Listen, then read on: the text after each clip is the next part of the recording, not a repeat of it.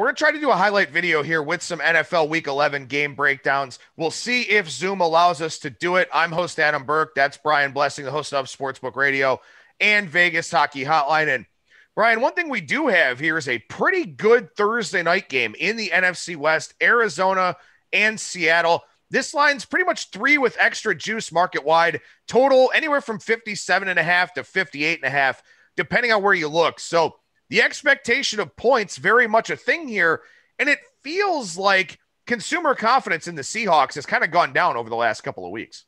Well, here's the deal. You got 3 teams atop the NFC West at 6-3. I think Seattle's the play here all day long. I can't believe this number's come down to 3. And again, it's the world we're living in with the reaction to games you just saw. Everything's baked in the cake here, man. I mean, listen, Seattle's lost to Arizona. Seattle has lost to the Rams. They're in peril here from a tiebreaker perspective to win this division. They have to win this game. This game is Seattle's season.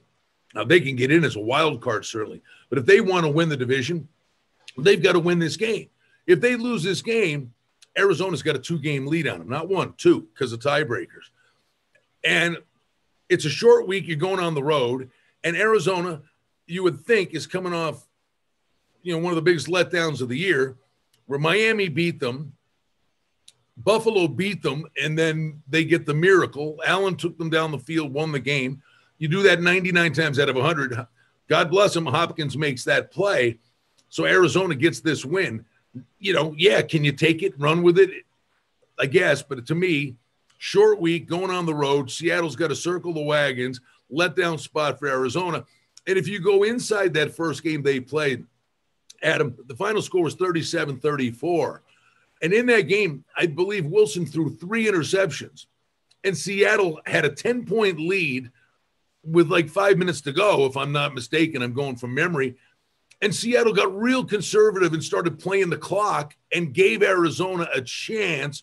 And, of course, Arizona got that chance, took it, got to overtime, and won the game. But throughout the meat and potatoes of that game, Seattle was the better team.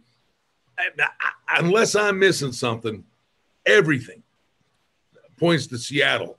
And I'd be betting that today because I think common sense is going to kick in and this number is going to go through 3. I think the one thing that we've really found out about Seattle through their losses and, through these last 2 performances for them is they don't have a running game. Well, Russell Wilson has to be flawless because this defense is god awful. And Russell Wilson has not been flawless the last 2 weeks. And as you mentioned, had some turnover issues in that game against Arizona that allowed them to kind of hang around and then put themselves in a position to win the game in overtime. So that's the question that I have here. Is something wrong with Russell Wilson? Is there just something going on with this guy? And he did take some shots in that game against Buffalo. So I don't know if maybe there's a nagging injury or something else. But if he's not flawless, if he doesn't take care of the football, this Seattle team is not good. Because as you said, they cannot run it and they can't stop anybody. So that's sort of the handicap here to me. And I don't know the answer. I think Russell Wilson is obviously, good enough to win the MVP. I think Russell Wilson is a top 3 quarterback in the NFL, maybe the best quarterback in the NFL, given what he has to work with, with no running game and all the things he's overcome throughout his career. But the thing about it here is there something wrong with him? Because if he's not 100% either mentally or physically, this defense is very hard to bet on laying points. Well, I don't think we have to overanalyze it. I think they're not free fall, but their speed bumps have gotten bigger, and it all coincided with the injury to Carson. Russell Wilson this, Russell Wilson that. But and honestly, it couldn't happen at a worse time. It was Carson and Carlos Hyde. I mean, Hyde, the drop-off from Carson to Hyde's not that significant, but the drop-off from Carson to Hyde to DJ Dallas and a homer and the new guy they just threw in is massive. I think we know their defense stinks, but I think it's that simple. The teams are playing like a cover 2. They're like, they can't run the ball. So they got safeties, playing 10 yards off the line of scrimmage. They're not letting Lockett or Metcalf get deep on them because they don't have a running game. If Carson or Hyde were there and teams played that defense, Seattle go right down the field. Well, I think it's certainly an interesting game, and the best bet in this game is to sign up over at BetMGM Sportsbook as a new user with the promotion here for Thursday Night Football. Bet $1 on either money line. You win $100 in free bets if a touchdown is scored in the game. And as Brian and I just talked about, you've got two pretty poor defenses here, two good quarterbacks in Russell Wilson and Kyler Murray. A touchdown will be scored. So head over to ATS.io and read up more on that bet $1, win $100 in free bets promotion over at BetMGM Sportsbook. Brian, moving to Sunday here, I don't really want to talk about the Eagles and the Browns because as I tweeted on Sunday, even when the Browns win, I lose because I had them -3.5 in the circa, -3 in the market. So that was a push for me. I want to talk about Atlanta and New Orleans here. Total 51.5 on this game. Spread anywhere from 4.5 to 5, depending on where you look.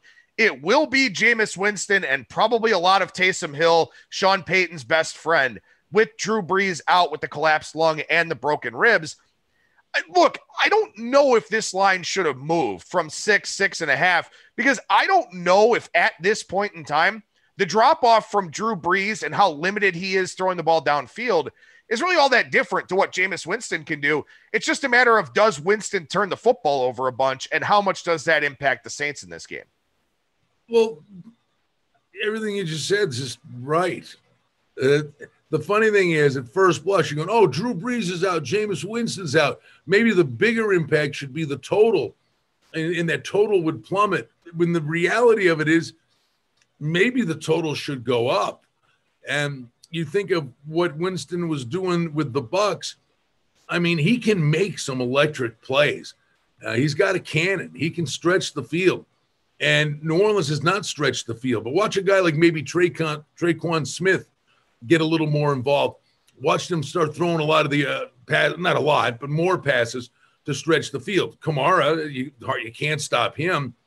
But like you said, on top of the great things he can do, his defining nature is to make a bad mistake that produces instant points. So I think maybe the over is actually the thing you consider here. And I'm on board with you. The advanced number was 7.5. Now you got Atlanta coming off a bye. But for that number to come all the way down to 4.5, all you got to do is go back a calendar year. Brees was out. He's going to be out a long time. And you're like, well, if they can just, stay afloat, play 500 football till Brees comes back, they'll be okay. Well, Teddy Bridgewater just won game after game after game after game. Well, the Saints won game after game after game with Teddy Bridgewater. What's to say they can't do the same thing here with Jameis Winston? And, oh, by the way, I mean, it's a great opportunity for Winston.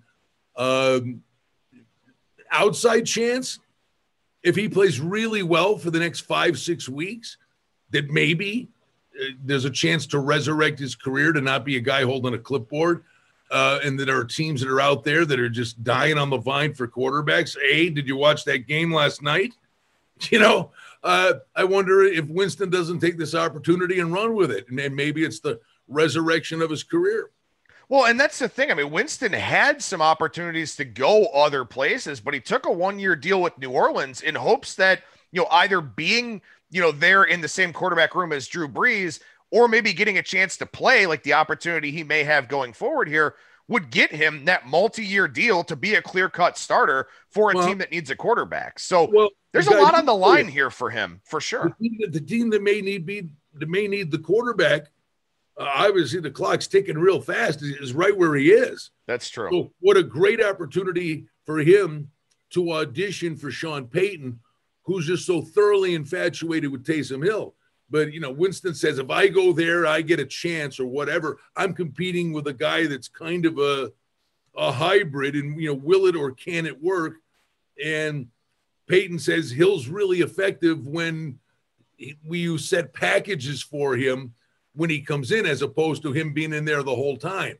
So in a bizarre way for New Orleans, they're okay this year, and it maybe helps Payton make a real firm decision what life after Drew Brees is going to be. It could be manna from heaven for this team.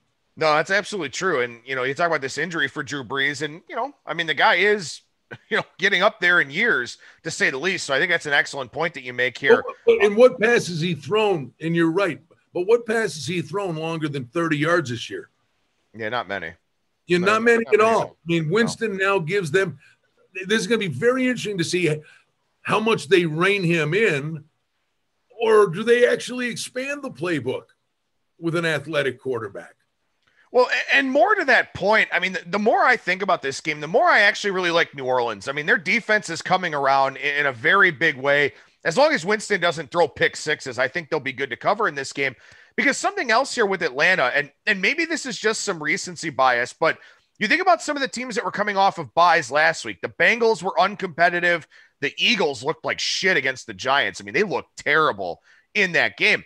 I think you could argue, and I don't know if this would apply to Andy Reid and the Chiefs coming off the bye, but I think you could argue that the bye week is a massive detriment this season because all these guys have to do right now is play football. They can't go out and do anything because they don't want to get COVID. They don't want to cost their teammates or anything like that.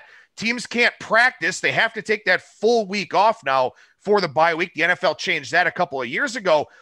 I think you're better off playing week after week after week, having that routine, going to practice, doing video, working out, all that, then going home to your family. Because on a bye week, you have nothing to do.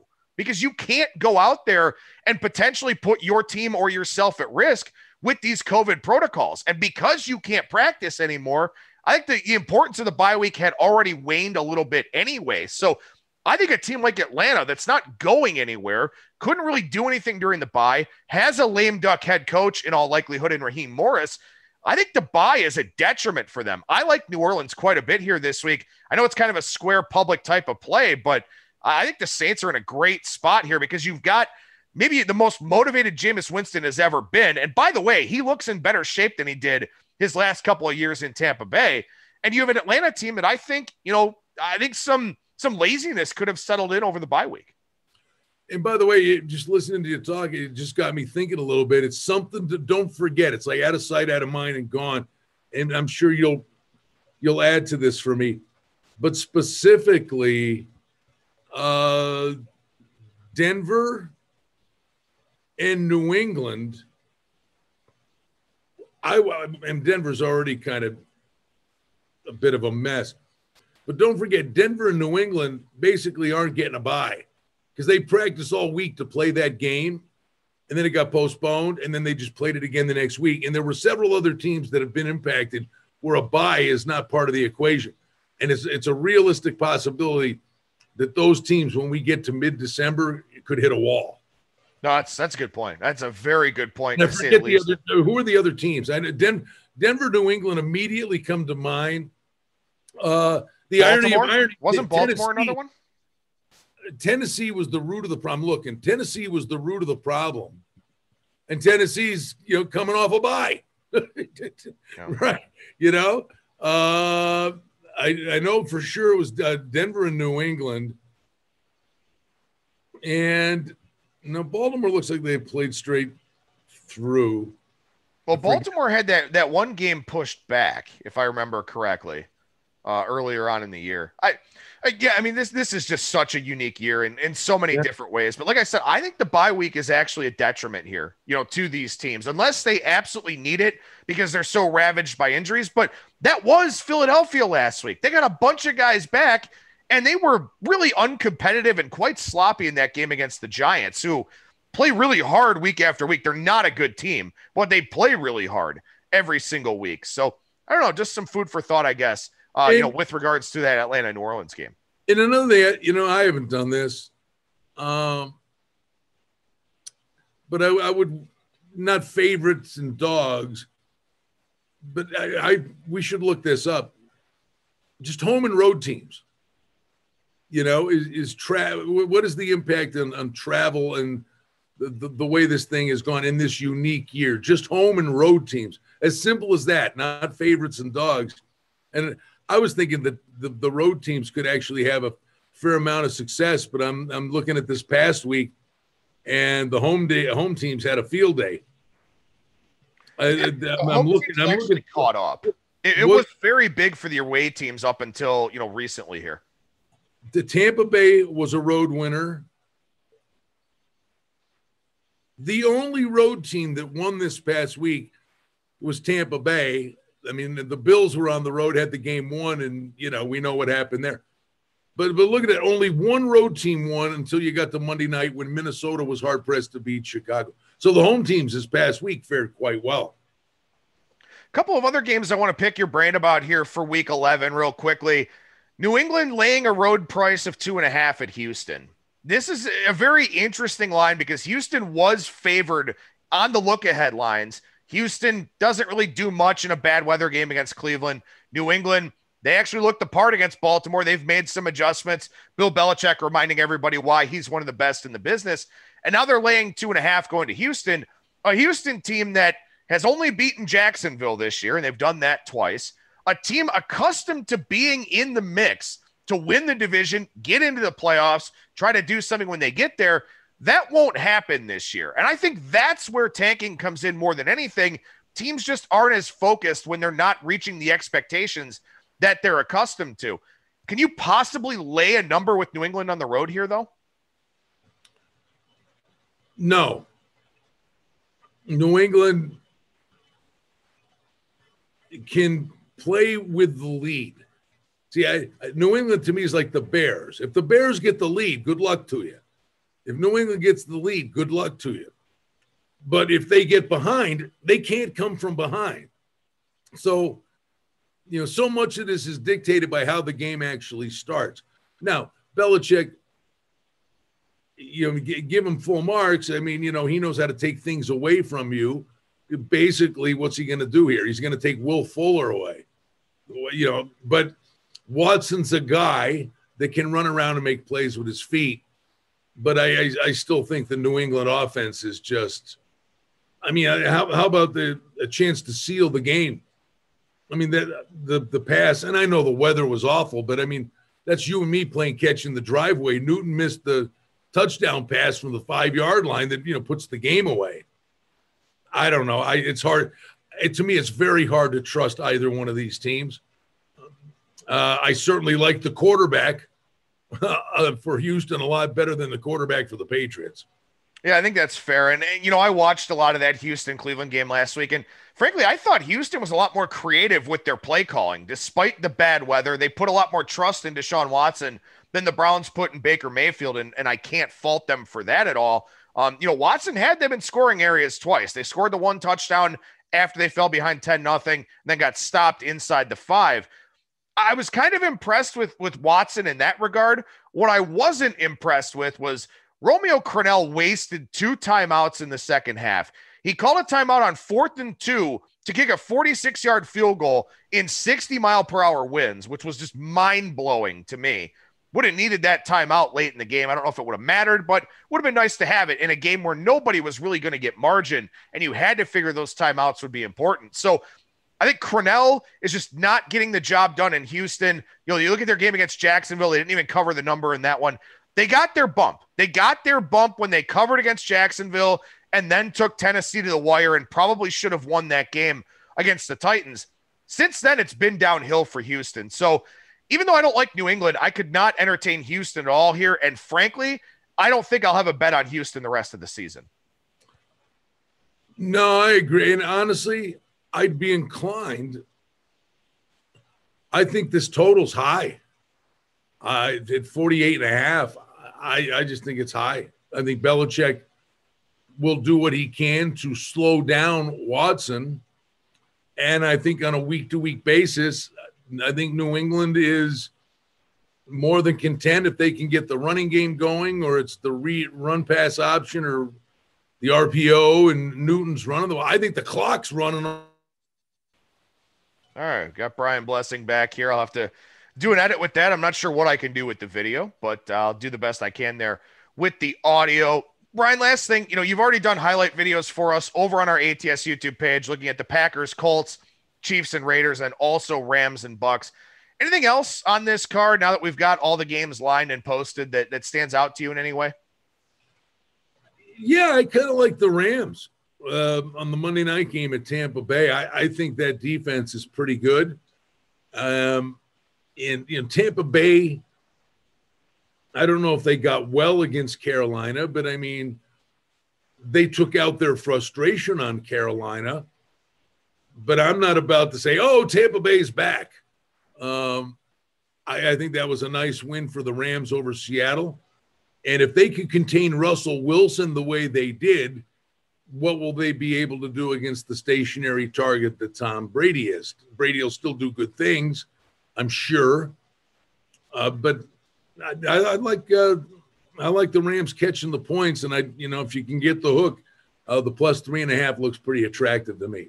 And the other thing is, the weird anomaly is, this is the Rams' fifth trip to the Eastern time zone. They're 2-2. They got beat in both games, the AFC East opponents. They played a hard-fought game in Buffalo, got pitchforked by Miami, but then they handled Philly and Washington. So, all right, let's go beyond the AFC East. They lost their 2 out-of-conference games. Now they're going back east where they seem to be pretty comfortable in their own skin. Yeah, and they get the extra day, too, playing on Monday Night Football. I don't know if I love a side in that game. I do like the under 47.5, though. I think this is a game where, the Rams can contain Brady a little bit. You've got the pass rush with Aaron Donald, of course. You've got really a stars and stiffs unit for the Rams. And I think they have enough stars back there in the secondary to kind of contain Brady a little bit. And I don't think Goff does a whole lot against this Tampa Bay defense, which grades very well by the advanced metrics, grades very well in a lot of different areas. They had issues with the Saints a couple of weeks ago, but outside of that, they've been a very solid unit here this year. And Jared Goff, just against good defenses, generally doesn't impress me a whole lot. He's not good in the face of pressure if the Bucs are able to get any of that. So I kind of like the under in that one, under 47.5. That one has come down a little bit from 48.5, but no thoughts on the side. I like the under though. But one other one I got to throw out there. And timing is everything. I mean, what do we always say? It's like a generic thing, but it's true. Who you bet, fine. But in many instances, when you bet is just as important. And yesterday I had just gotten off the air at 2:00 our time. And I'm looking, I happened to be on the app at the time. And I'm like, is this right? And I hit the button and I'm in the meat of the guts of the building and the wheels spinning of trying to find a location. I literally ran outside so the bet would go through. Kansas City at Vegas. The opener was 7 or 6.5, and then it went to 7. Said it's going to go to 7, and then yesterday, I don't know, somebody dumped a bus on the Raiders, and the Raiders, listen, very quietly 6-3, doing a lot of good things. But this thing dropped to 5.5. I ran outside. I liked the Chiefs and got the bet in. Here's the deal. We know about, okay, I'm not telling you anything. You know about Andy Reid off a bye. All right, that's the starting point. You've got revenge. The Chiefs' only blemish is at the hands of the Raiders. Throw this bus thing in where the Raiders did a victory lap around the stadium. Okay, teams like to manufacture billboard garbage. But there's that. But I just think that the Kansas City with revenge, coming off a bye, I think they show up in a big way, and they are gonna produce a truckload of points, and I think they'll do a better job defending because the Raiders played a great game against them, but Ruggs and Aguilar were getting deep on them. I mean, I think the Chiefs will make the adjustment that they won't get beat over the top they did in the first game. And it's no knock on the Raiders. I mean, I just think this is a bad spot for the Raiders. If they win this game, then the Raiders are the real deal. But I think Kansas City takes them to the woodshed. Kansas City, to me, is a lot like an Olympic athlete that's running some sort of distance race or, doing some sort of cross-country skiing or something like that. When you're really good, you just know when you can relax a little bit, when you can kind of take your foot off the gas, kind of gather yourself in some respects, stuff like that. Kansas City's done it a couple of times. They did it against Carolina. They did it against the Raiders. The difference is they beat Carolina. They didn't beat the Raiders. They've had some spots this year where it's just kind of, I think it's more telltale for the Chiefs that we know, all right, Andy Reid's either going to hold something back or they're not going to show everything or Mahomes is going to make sure he doesn't take any unnecessary abuse, stuff like that. They had a spot like that against the Raiders earlier on in the year. Now the tables have turned. This is a much different spot for Kansas City, to the point where, like you said, if they want to make a statement, they can and will do it. And I think I would definitely look more towards that side than taking Vegas here in this one. Haven't decided if I'm going to have a play on side or total here yet. Maybe Kansas City first half, something I could consider, because they probably do come out ready to go here in this one. But you probably won't find me with a Raiders ticket. That's for sure. Well, I really like this guy. I mean, I think it's Woodshed City. I think Kansas City's about sending a message, a little revenge, which is a good thing. They're fresh. They're coming out. They're ready to go on a little Tootsie Roll here. But here we go again, Adam, with people looking at the last thing they saw and overreacting. Like, oh, my God, the Chiefs barely lost at Carolina, and then Carolina went and got absolutely killed. Well, wait a minute. The Chiefs lost to Carolina in a game that Christian McCaffrey played in, and then Bridgewater gets hurt, and Carolina got killed. Well, but nobody connects the dots properly. No, I think that's fair. I mean, again, Kansas City is they're just one of those. They just have feel. I mean, they just get it. They just completely understand.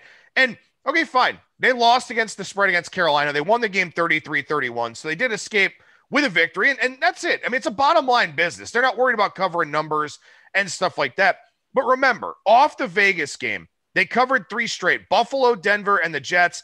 I know Denver and the Jets are awful, but they also won those games comfortably. So they made the plays they had to defensively against Drew Lock. They didn't play their greatest game against Denver, but teams just know when to hit a stride. Teams just know when to flip that switch. I think Kansas City probably does know better than anybody else in the NFL when to flip that switch. So I'll do what I can with the editing for the highlight video here. I know we had a couple of lags and stopping points on the Zoom call here, and I'll edit the audio as well. But make sure you subscribe to the full editions of ATS Radio on Spreaker, Stitcher, Spotify, iTunes, iHeartRadio, Google Podcasts, SoundCloud, Podbean, TuneIn, wherever you stream and download your podcast content.